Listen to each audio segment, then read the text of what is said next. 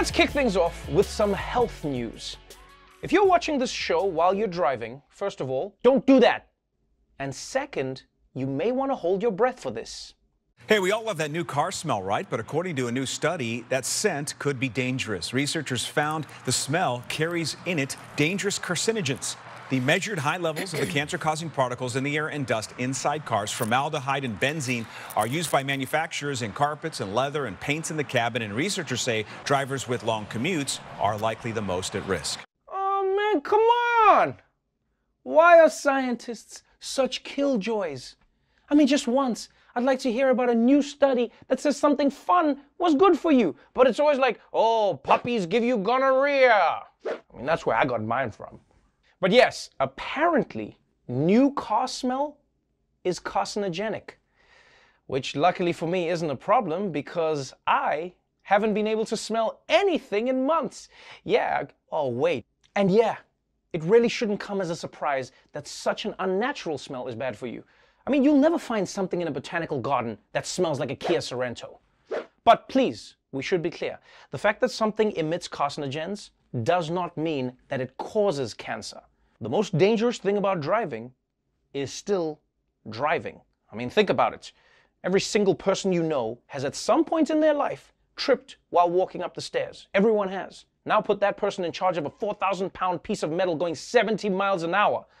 Well, that seems like a bigger problem than a smell that might make you sick in 30 years. Now, obviously, people who are driving old cars have nothing to worry about. Although their next visit to the doctor is going to be real uncomfortable. The good news is you do not have cancer. The bad news is you're a broke-ass bitch. Now, there are treatment options, but Lord knows you can't afford any of them, you broke bitch. Moving on from new car smells to the man who's still got that new president smell, Joseph Range Rover Biden. Biden has nominated one of the most diverse cabinets ever. It's got black people, women, Hispanics, Native Americans, and even child robots. But first, Biden's nominations have to be approved by the Senate. And one of Biden's lesser-known picks has run into some trouble over her itchy Twitter fingers.